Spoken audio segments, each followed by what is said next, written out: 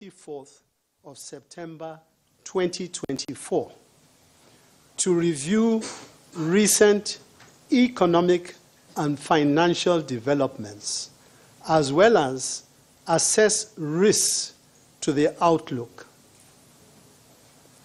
11 of the 12 members of the committee were in attendance. Decisions of the MPC. The committee was unanimous in its decision to further tighten policy and thus decided as follows. 1. Raise the MPR by 50 basis points to 27.25% from 26.75%. 2. Retain the asymmetric corridor around the MPR at plus 500 to minus 100 basis points. 3. Raise the cash reserve ratio of deposit money banks by 500 basis points to 50% from 45%, and merchant banks by 200 basis points to 16% from 14%. 4. Retain the liquidity ratio at 30%. Considerations. The committee noted the moderation in headline inflation year on year in July and August 2024.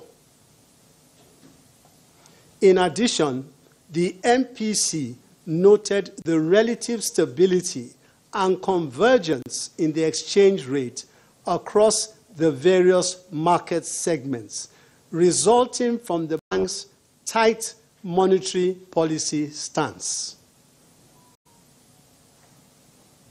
This is expected to improve confidence, which will enable economic agents to plan in the medium to long term.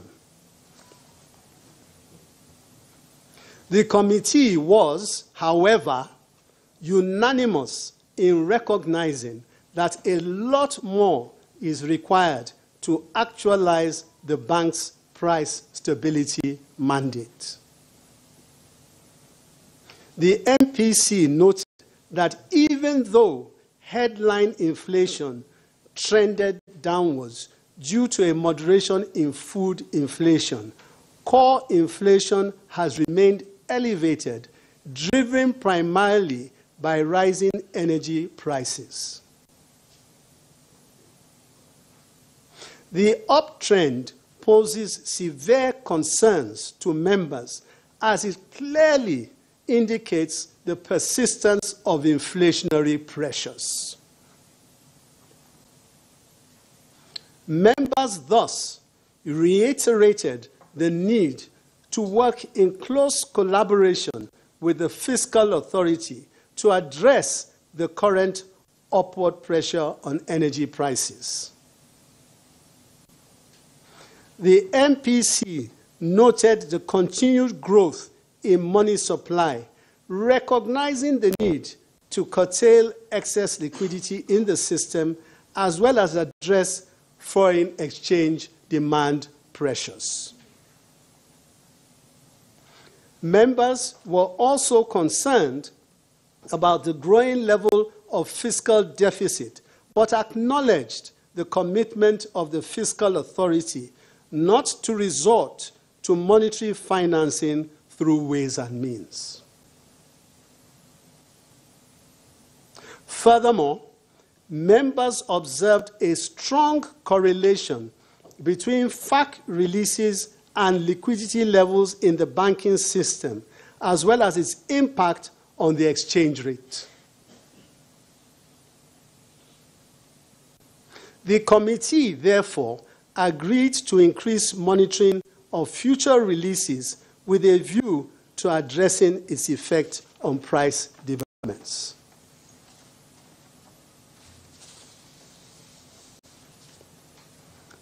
On food inflation, the upside risks remained flooding, hike in energy prices, scarcity of PMS, and most importantly, security in farming communities. Considering the weight of food in the CPI basket, members recognize the efforts of the federal government in addressing insecurity in the farming communities and stress the need to remain steadfast. In addition, the MPC applauded the ongoing efforts of the federal government of Nigeria to bridge the supply deficit through duty-free import window for food commodities. The committee expressed optimism that the lifting of refined petroleum products from Dangote refinery will moderate transportation costs and significantly support the easing of food price pressures in the short to medium term. This is also expected to moderate foreign exchange demand for importation of refined petroleum products, with a positive spillover on external reserve and improvement in the overall balance of payment position. Members assessed the performance of key financial soundness indicators and noted with satisfaction that despite familiar headwinds, the banking industry remains safe, sound, and stable. The committee, however, emphasized the need to sustain supervisory oversight on the industry to strengthen its continued support to the economy. Following these considerations, members deliberated on the optimal policy option to sustain the downward in price development, contain emergent risks to inflation, stabilize the exchange rate, and safeguard the banking system, while also shielding the recovery of output growth. In addition, members noted that the real policy rate remains negative, even after the recent moderation in headline inflation. To attract investments into the economy, efforts must be sustained to achieve a positive real interest rate. This would enhance the economy's competitiveness for international capital, thereby improving the exchange rate. Following a review of the upside risks to price development and the downward risk to the recovery of output growth, the committee opted to tighten policy further to safeguard the gains already accrued in moderating inflationary pressures.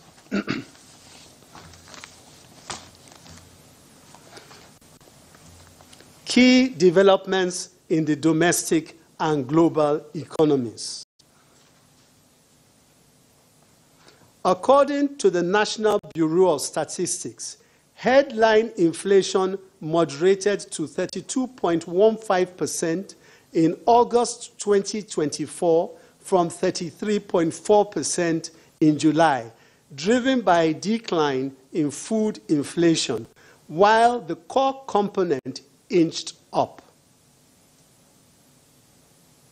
Food inflation eased to 37.52% in August 2024 compared with 39.53% in July, while core inflation rose marginally 27.58% in August 2024, compared with 27.47% in July. Month-on-month headline inflation fell to 2.22% in August 2024 from 2.28% in the preceding month, while food inflation eased to 2.3% in August 2024 compared with 2.47% in July. Core inflation, however, rose marginally to 2.27% in August 2024 compared with 2.16% in July. 2.16% in July. Real GDP year-on-year grew by 3.19% in the second quarter of 2024 compared with 2.98% in the first quarter, driven by both the oil and non-oil sectors. Staff forecasts indicate that the economy will grow by 3.32% in 2024.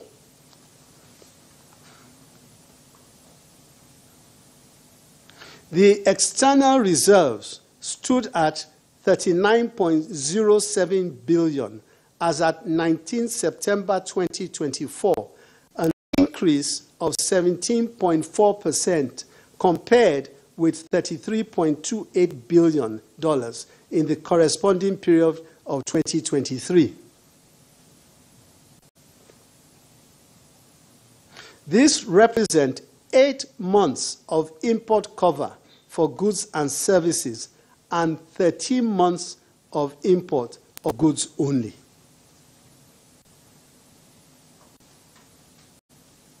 Global growth projection by the IMF remains at 3.2% in 2024 and 3.3% in 2025.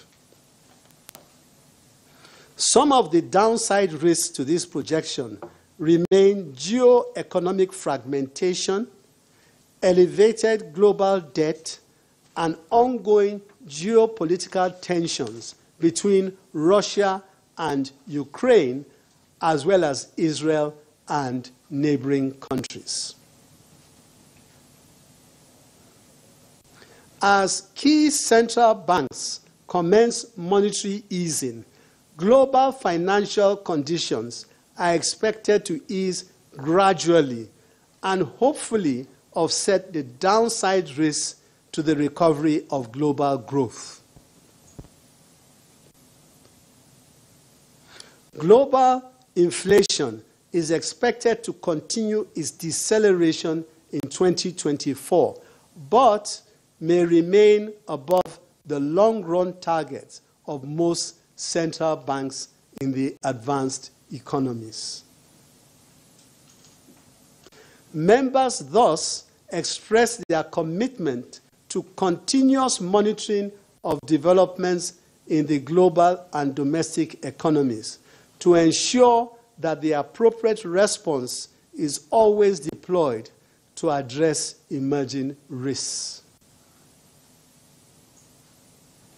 The next meeting of the committee will be held on the 25th and 26th of November 2024. Thank you.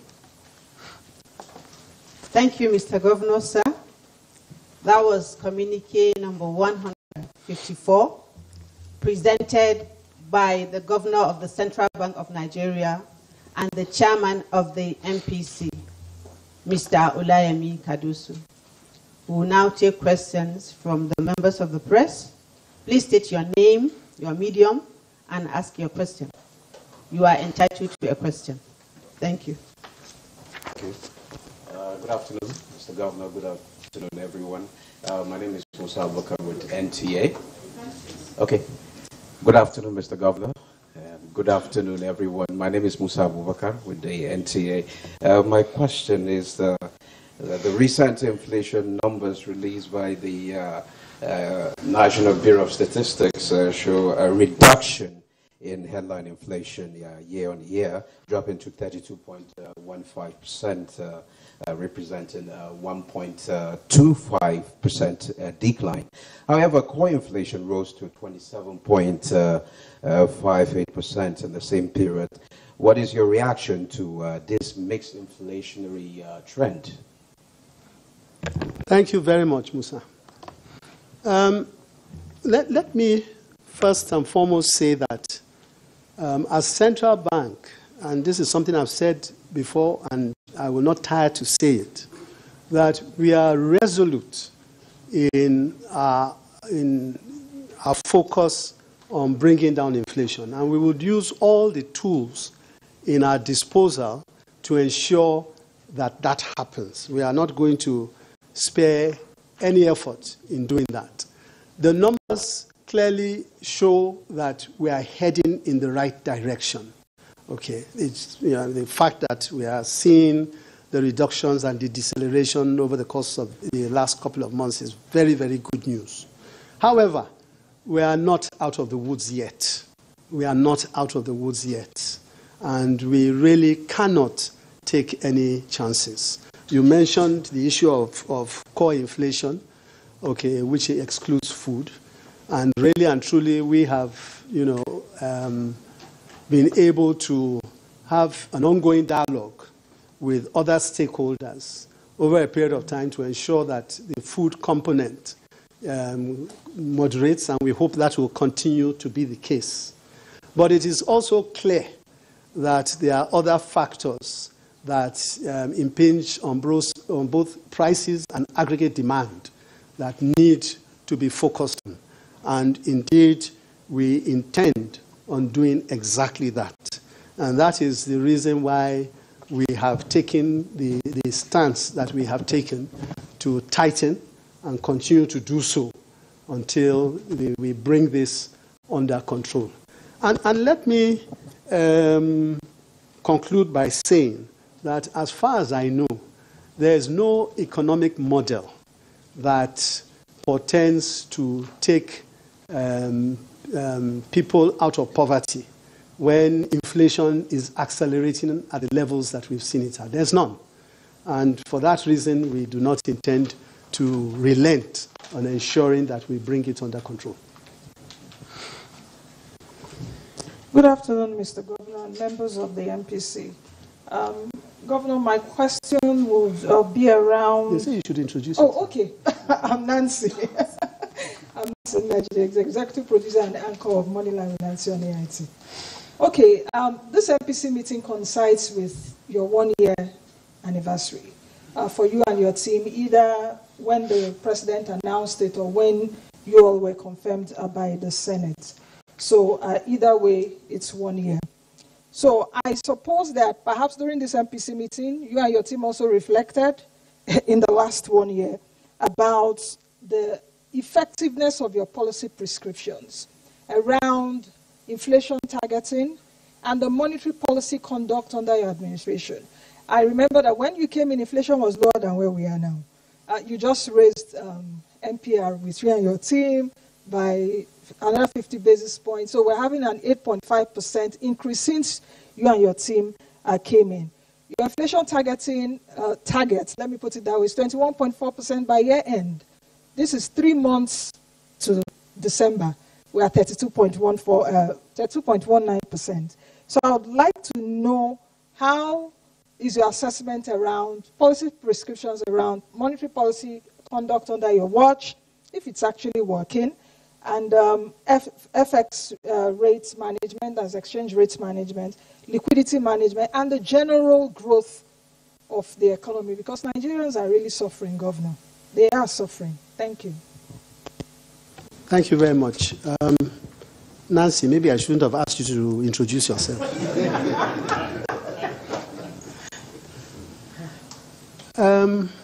Good triple-barreled question. I won't even call it double, triple. And to respond to this, I think it is important, and you all as members of the press And I'm happy that Nancy rightly said there was a period before we entered office. We've entered office and now there's a 1 year. And of course, it's a continuum and so it will be. It's important, like you said, in reflecting back, to also remember where we are coming from.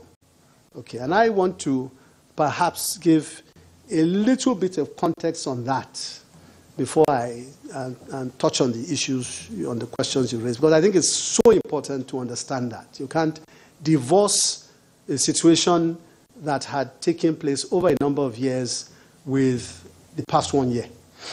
Now, first and foremost, we came into a very loose money supply situation. Between 2015 and 2023, the past 8 years, witnessed an incredible amount of pumping of liquidity into the system. In 2015, money supply was about 19 trillion naira. And in 2023, it was 54 trillion naira. I mean, that's a huge increase, a very, very huge increase. And a substantial amount of that, as I'm sure you all know, was through ways and means. Okay, so essentially printing of money resulted in a huge amount of money chasing, because this is the implication, chasing the same amount of goods, a relatively small amount of goods. So I think that context is very, very, very important to have. And to put it in another way, while the economy, on average, was growing at 1.2% during that time, money supply was growing at 12.6%. Okay, so you can see the inherent distortion there. Then also, let's not forget that we had a situation where global oil prices collapsed, okay, in 2015. Okay, and with that collapse also, we shouldn't forget, unfortunately, and it's just a fact of life, that Nigeria is a monolithic economy. Okay, so you're dependent for everything on oil. And as a result of the collapse in oil prices, foreign exchange began to dwindle, and it's important to understand that within this period, the response to that was really lesser foreign exchange and fixing of foreign exchange prices. And that also harmed the economy to no end. In other words, you had a situation where the response to excess money supply, little foreign exchange available, was to fix exchange rates, okay, which now resulted in multiple exchange rates and arbitrage opportunities between one and the other, okay? And of course, this in itself resulted in a backlog of foreign exchange, because this is where all these things have come from. And sometimes people forget that this is the context in which we came into the saddle of the central bank, okay? So it's just what it is. Real sector at the time were obviously unable to access foreign exchange, and you know, things really got difficult, and inflation continued to spike. So in that situation, we came into the saddle, and of course, a number of things happened, one of which, of course, is with the background I've given you, attempt to harmonize the multiple exchange rates, and I believe that that clearly has brought about the results it has, including the fact that you no longer have these multiple windows, and including the fact that exchange rate is a lot more flexible and people are more able to transact their businesses, okay, through willing buyer, willing seller, as opposed to a situation where multiple exchange rates discourages or does not enable that to happen. So clearly, that has helped in no small way. And of course, the moderation, the multiple hike in exchange rates, I beg your pardon, the multiple hike in interest rates have also helped to moderate the inflation that I spoke about earlier, have helped to moderate the inflation. Don't forget that here was a situation where exchange rate was really running at an incredible pace, and people had lost confidence in the currency, or beginning to lose confidence in the currency. So we believe that these multiple hikes have helped for people to now begin to take a different look at their currency, and there's a greater incentive to hold Naira as opposed to a situation that we had before where this was not the case. Of course, we've ensured that the market operates in a more flexible manner because, you see, in all this, the encouragement for people to transact in our market has got to be when the confidence has been built up. And we believe that that's what we have been able to do through clearing the backlog of 7 billion that I mentioned to you earlier, and being a lot more transparent in operations, which, by the way, includes what we are doing here. The fact that we are having this discussion, the fact that we are opening up the various things that we are doing, gives confidence that there is greater transparency in the way and manner in which we are carrying out our business. And indeed, that is the case, because we feel that that is so important in supporting the various policies that we have undertaken. Tough though they may be, and yes, indeed, I accept that they be tough. They really may be tough. But I've taken pains to give you this background to understand that we have no choice but to deploy these tools to ensure that we can rein in the excess liquidity that has been in the system, the high inflation that has resulted from all the excess liquidity, and indeed to encourage portfolio investors, those who are outside and had taken flight, quite frankly, to come back into the economy and to start taking an interest in Nigeria.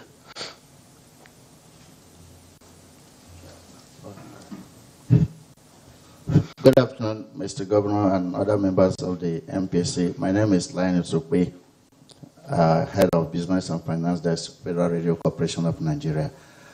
Just a rider to Nancy's question in a way. Mr. Governor, you are 1 year in office as a governor. Could you, in all these I have said, tell us the most significant, the most outstanding achievement of the Apex Bank in starting the economy in the past 1 year?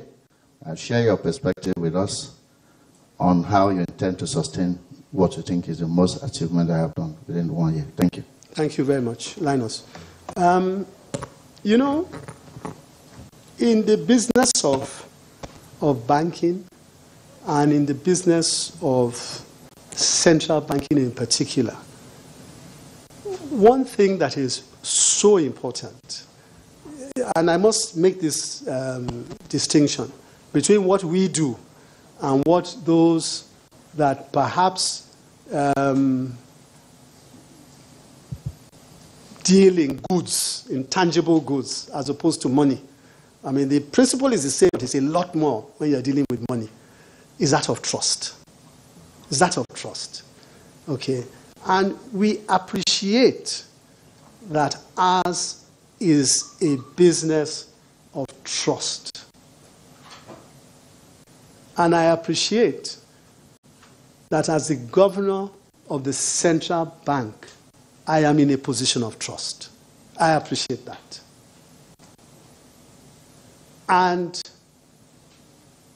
we have done a great deal in restoring credibility back to the central bank and regaining the trust in the institution. We are not there yet. It is a continuum. But without the success of rebuilding the trust, all the other things that we want to credit ourselves with having done or wanting to do will not happen. And that is part of the reason I mentioned earlier on. And I was asked this at a particular forum I went to. Why did you prioritize paying back the backlog? Why? Why did you do that? Why couldn't you have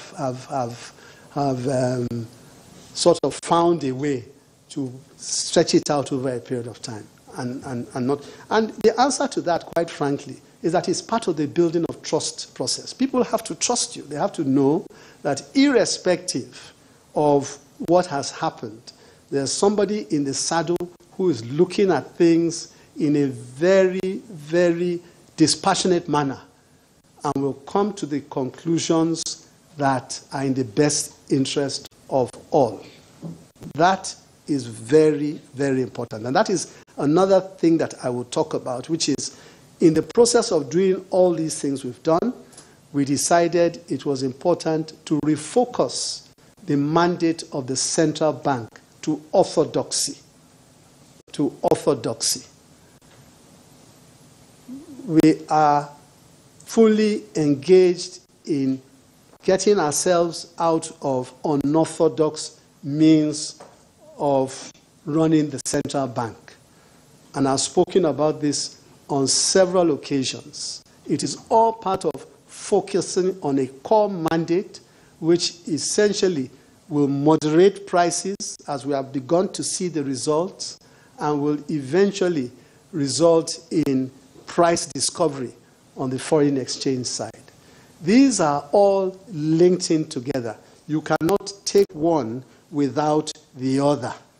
And I must say that a year later, I'm very pleased to note that the rating agencies, for example, have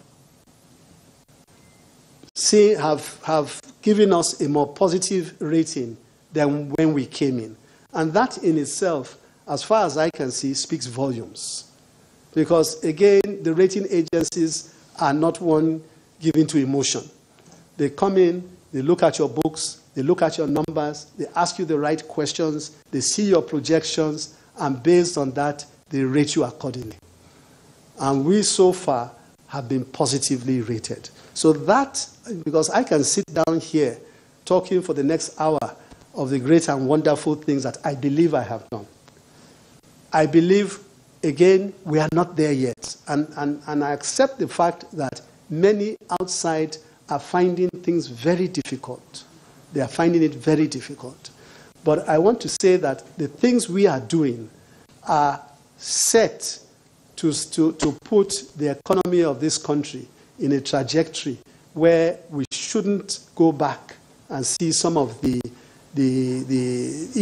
inefficiencies we've seen in our system over the recent past. So these, I believe, are short-term pains, and eventually we will get out of the situation we are in now.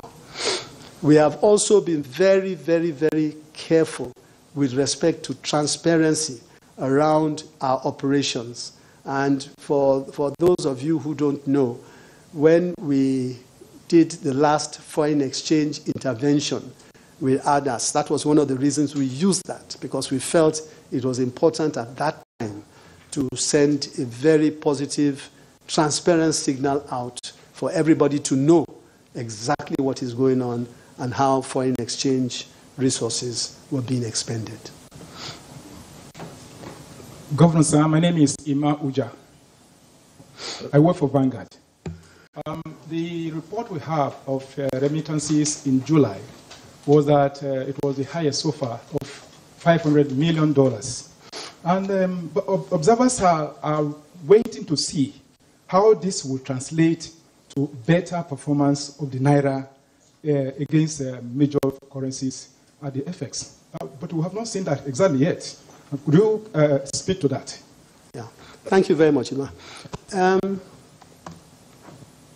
Let me First, as at August, that figure, from what I'm told, is $585 million as at August. It's $558 million, $585 million US dollars. Now, that is a big deal, and it's over 130% for the corresponding period last year. That's a big deal, okay? And I want to just say to you, Emma, that this didn't drop from the ceiling. It didn't. It was a deliberate, calculated effort. We recognized in the central bank that certain things were not happening, and I will talk about that, subsequently, because you asked about the value of the exchange rate, and that there was a need for central bank itself to see what it could do with respect to encouraging inflows into the system. And IMTOs was one of those sectors where we liberalized and encouraged the operators in that sector to open accounts, and we are normally dealing with them on a regular basis to ensure that that number begins to go up. Because we were at a loss when everybody would go to international fora and people would talk about how the diasporans are all out there, they want to do all kinds of things in the economy, and why is it that we are not able to get that as a source of inflow for our economy? And that we started that process of engagement, and I'm happy to say that it has paid off. I'm very happy to say it has paid off. Having said that, we're not going to rest on our laurels. We're going to continue. And they will have some very innovative products and ways of engaging that sector. And we are pretty confident that if we continue in that trajectory, that figure will continue to go up. I had made a commitment, and I think this was probably in March earlier this year, and I said at the time when I decided to engage this, that within a year I would double that figure. I said I would double it. We set up a committee, I head it, and I drive it personally. I am personally invested in that, and I am personally driving it. And I know that we will get the results that we need. Now, you said, okay, all well and good.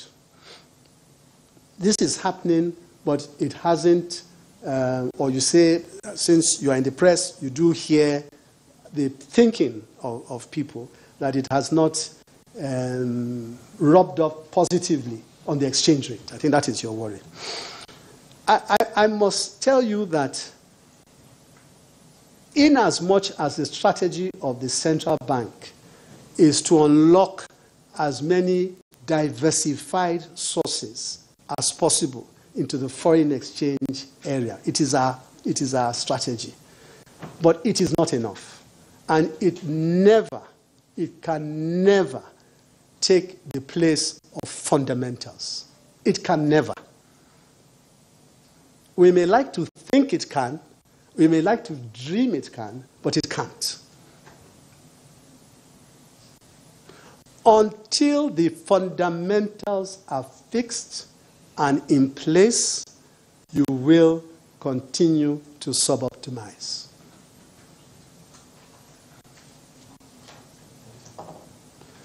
Oil production has got to be ramped up to the level that will carry the economy. And I think we are all ongoing witnesses to efforts that are being made in that sector. It has to happen. Non-oil exports, and I spoke about the sad situation that we as Nigerians face today, whereby we are a monolithic economy. As long as we are a monolithic economy, the constraints to having the strong exchange rate that we also desire will continue to be hampered. We need to diversify our economy. We need to. There's so much that a central bank can do, without the fundamentals in the right position, we will continue to suboptimize. Again, as Nigerians, we must look for ways for import substitution. It cannot all be about import, import, import. And our taste for foreign goods, also, we must be able to calibrate them accordingly. So these are all things that essentially will determine where we settle with respect to our foreign exchange rates. And as I said, we may want to wish it away, but it's not going to go anywhere. The central bank is determined to play its part in ensuring that the markets operate efficiently, and those who game the market, if we get them, they pay the price. But that will not substitute for fundamentals. It's not going to. It will help along the way. It will make the road of travel easier, but ultimately it's the fundamentals. Thank you very much. Thank you very much, Mr. Governor, sir. I received some questions from some members of the press who are not here with us. Permit me, Mr. Governor, sir, to ask the questions on their behalf. I have a question from Mr. Tony Chukwuyem of New Telegraph. He said, Mr. Governor, sir, recent data from the CBN indicates that currency in circulation, CIC, has hit the 4 trillion mark. However, there are many reported cases of cash shortages in banks across the country. What is the true situation, and what is the CBN doing to checkmate this? Thank you. Thank you very much. Tony, New Telegraph. Good question. Very good question indeed. Money supply, cash, you're right, and those statistics that you have quoted are accurate, as far as I know. They are accurate. Over 4 trillion in July. And I know from my internal sources that another 1.4 trillion is likely to be delivered in another 3 months to aid that whole process of cash within the system and cash velocity. So from our perspective, I think we are doing everything possible to ensure that there's sufficient cash in the system. That's that side of things. But there's no excuse for not having sufficient cash in the system. Now it goes to the deployment of that cash. It goes to the deployment of that cash.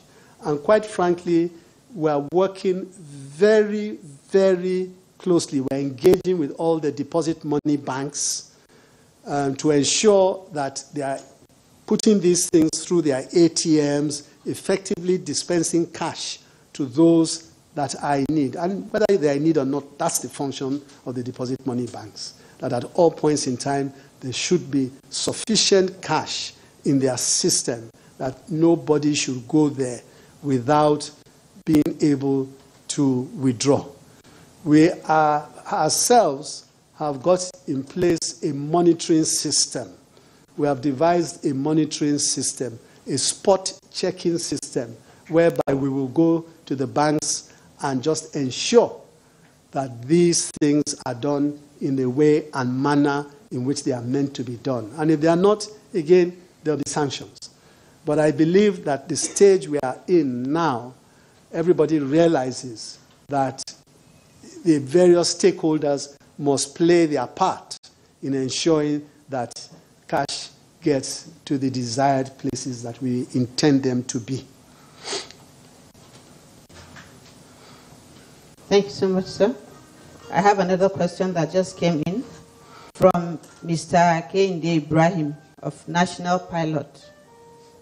He said, Mr. Governor, sir, given the relationship between the pump price of petroleum products and the inflation in Nigeria vis-à-vis the long-awaited commencement of the supply of petroleum products to the NNPCL by the Dangote refinery? What will be the monetary policy response to the issue of pricing and foreign exchange management? Thank you. Thank you, Mr. Kendi. Let me say in no uncertain terms that, from my perspective, the Dangote refinery portends good things for the Nigerian economy. It portends good things for the Nigerian economy. Right now, imported products contributes between 10 and 15% of our imports.